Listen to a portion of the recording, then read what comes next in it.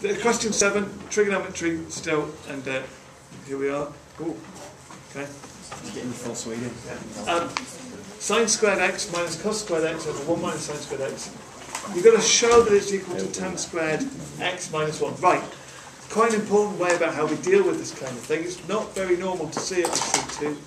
But what you need to do is you need to pick a side of this equation and do some stuff to it and end up with it looking like the other side. So what I'm going to do is I'm going to pick the left-hand side. And I'm going to work on the left-hand side.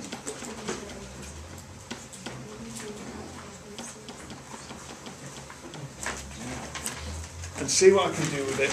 And I'm going to end up with it looking like the right-hand side, hopefully. Sine squared x minus cos squared x. Well, there's not an awful lot I can do with that. I know about sine squared x plus cos squared x. 1 minus sine squared x. Well, I do know that if I've got this identity, if I know that that's true, then I can rearrange that however I want. So I could say that cos squared x is always 1 minus sine squared x. So when I see this 1 minus sine squared x here, I know that that's the same as cos squared x. So let's work with that. That means that that bottom line is the same as cos squared x. And now I've got a fraction, 2 parts I'm subtracting in it, and it's over a common denominator, so I can split it up. So I can write it being sine squared x over cos squared x minus cos squared x over cos squared x.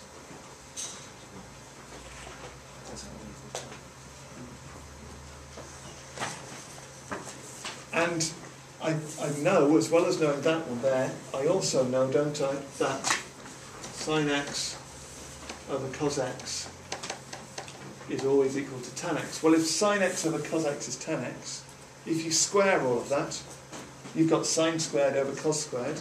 It must be the same as tan squared. And cos squared divided by cos squared, well, they're the same thing, so that must be equal to 1. And wasn't that what I was aiming for? So I'll show minus what, tan squared x minus 1. Tan squared x minus 1. Tan squared x minus 1. So I'll show that where do you get the minus 1 from on this bit? Cos squared divided by cos squared. Oh, it's 1. It's 1. That equals tan squared and x. that equals tan squared x. So why minus 1 if it's 1? Why not plus 1? Because it's minus. It's tan squared x. So you won't be able minus. Oh, yeah. You won't be able to cancel them do cos squared x's out. Well, but if you cancel them out, you'd be left with 1, wouldn't you? Okay. Then it said, hence solve the equation. So how can we use this to solve that? Well, part 1 of this led us to know that that left-hand side there is the same as tan squared x minus 1. So for part 2, actually part 2 wants us to work with, instead of that lot is tan squared x minus 1. So we're doing tan squared x minus 1 equals 5 minus tan x. And I've saved a bit of time by not writing out the full thing there. But is that okay? So that's using part 1. That expression there is the same as tan squared x minus 1. And we've now got it equal to 5 minus tan x. And this isn't an identity anymore. This isn't always true. We've got to find the particular values of x for which it works. This morning, one of the topics that we did in part core 1 was about stealth quadratics, things that are a quadratic equation but don't immediately look like it. And we had to look for the biggest power of the unknown was twice the other power of the unknown, tan squared x and tan x. If we rearrange this slightly, we've got tan squared x plus tan x minus 6 equals 0. this is a quadratic in terms of 10x.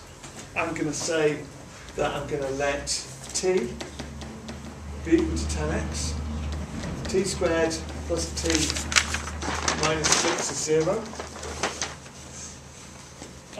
Does that factorise? Yeah? T minus 2, t plus 3, very good.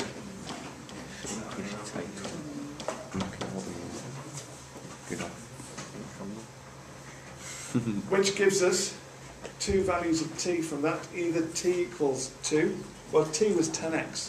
Can we go straight to writing that? 10x equals 2. Or 10x is minus 3. I've still got a way to go with this. What? Because I'm supposed to be finding out what x is. How do we, let's work at them separately. How do we deal with 10x equals 2? We do inverse tan. So on the calculator we're now going to do inverse tan of 2. Careful with this. 2 minutes ago the calculator was set in radians mode to deal with that question about arc length and area of a section and all that stuff. This, we're looking for an angle in degrees. And so if you've just had your calculator set in radians, we now need to quickly turn it back so it's set in degrees so that we can do inverse tan of 2 and get x is 63.43 degrees. Again, there's going to be some slight differences in how you've done this before. I use the cast diagram.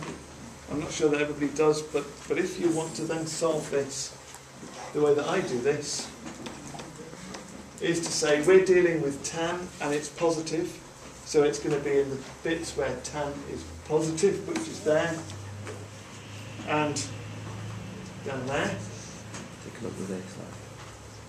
And it's 63.43 degrees, so I'm going to mark my angle in there and there, because it's the angle it makes with the horizontal line. And so my values that I want, 63.43, and the other one would be 180 plus that. So 243.43. I'm going to end up giving my answer probably to one decimal place. We'll check what the question said. How does the cast diagram work? We haven't really been taught that. Okay.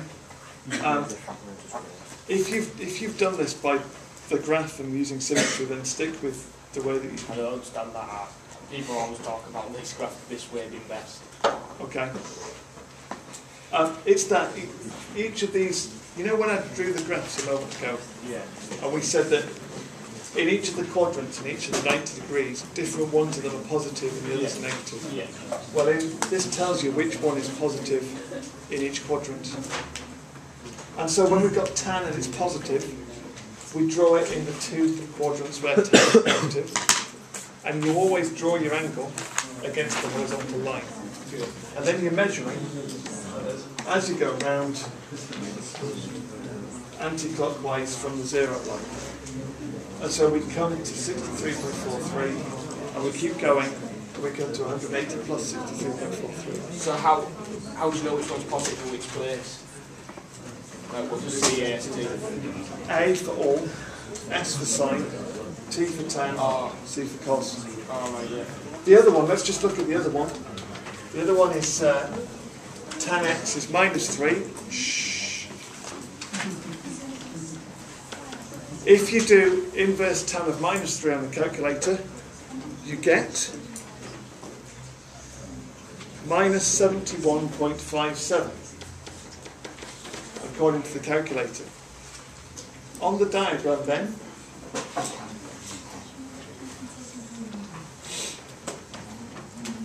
this time, this is where tan is negative.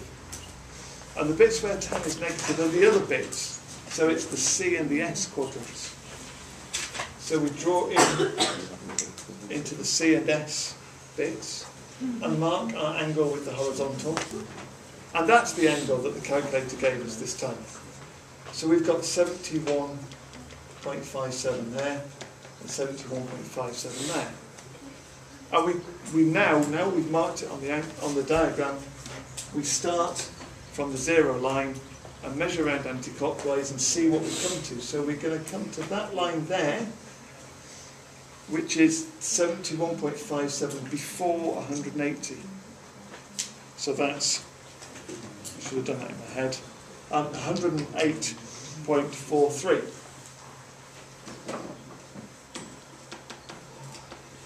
Is it negative though, because it was negative 71? No, we started from the 0 line and we went round in a positive So direction. you don't start from the... We don't start from, You always no. start with that, from that line, don't you? We always start from that line, yeah. And then the other one that we come to, if we were to keep going round, then we'd come to that point there, and that is 71.57 less than 360. So 360 minus 71.57, which comes out as being 288.43.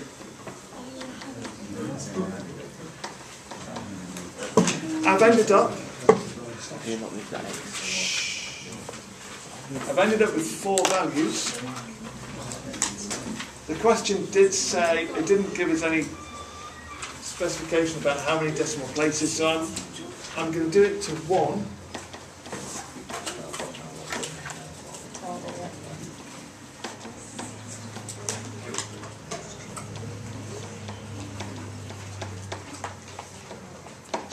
And that's probably suitable. We need to make sure that all of the answers are at least to 3 significant figures. And when you're giving answers like this, you see, if we just gave it to 3 significant figures, it would be a bit inconsistent, because that would have 1 decimal place, and those answers wouldn't. And it would just look a little bit wrong. So when you're answering, when you get to the end of these questions, make sure that they're all at least to 3 significant figures, but then you're consistent in the number of decimal places. I think that's a sensible way to give our answer. Whew. Thanks, Harry.